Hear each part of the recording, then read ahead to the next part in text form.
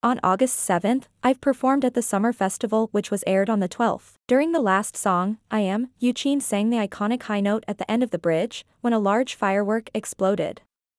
The smoke from the explosion appeared to have entered in Yujin's eyes, causing her to close her eyes temporarily. While many praised her for her professional mindset, one comment pointed out it must have hurt more since her eyes are more sensitive due to getting LASIK.